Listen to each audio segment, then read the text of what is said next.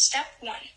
A group member will use their force to push the car, which will transfer friction energy, kinetic energy, and potential energy, because the dominoes would not move if there was no friction or how they were placed. This step uses the first law and second law of motion. First law is used when the car hits the dominoes. Second law is used because the car wouldn't make the dominoes fall if the car hit it too softly.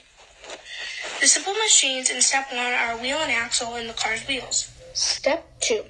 When step 1 occurs, step 2 uses an inclined plane, which is at a 35-degree angle. The dominoes from step 1 hit an orange ball, which falls down the inclined plane, which has a ruler down the middle to support the ball. This step uses the first law of motion by the dominoes hitting the ball. Second law is used as well, because the ball couldn't move if it was hit too softly. The simple machines in step 2 are an inclined plane.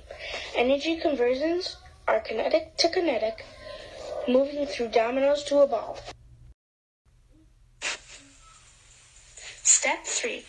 After step 1 and 2, step 3 uses the ball from step 2, which falls down the inclined plane, which will hit 3 or 4 dominoes, which are resting on a box to cause step 4.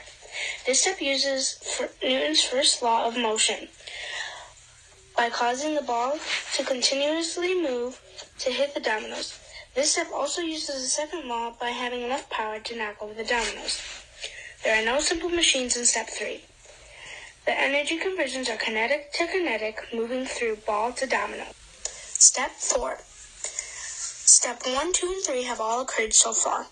Step 4 uses an inclined plane, which is at a 5-degree angle. The inclined plane has wood in the middle to support the ball, which is rolling down the inclined plane.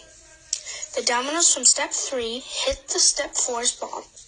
This step uses the first and second law of motion. First law is used when the dominoes hit the ball.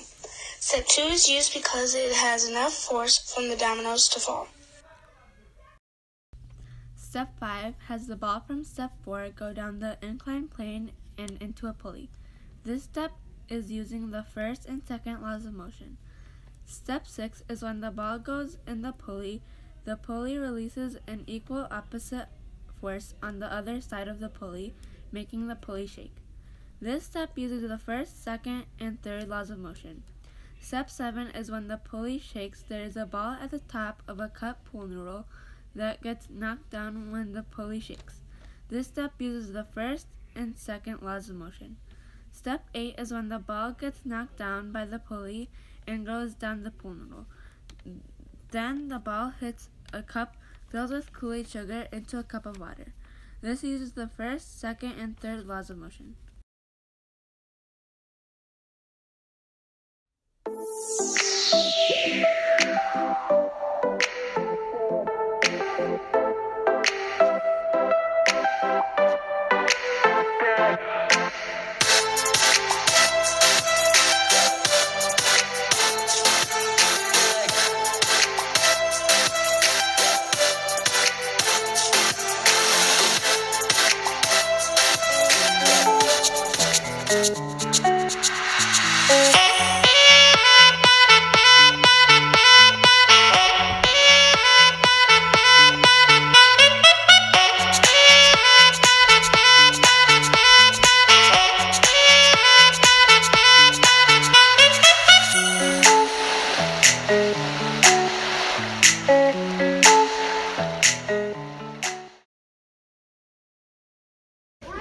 Okay, ready, go. I just ran it.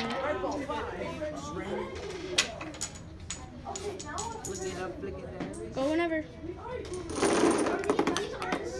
No. So even 1 centimeter is 5. So we can put this divided into that. Yo, these are shapes.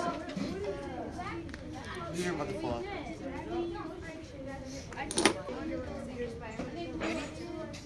Don't close. Go.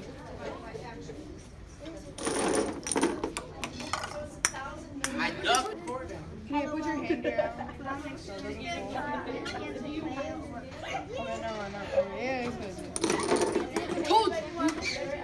What did you do? Okay, go.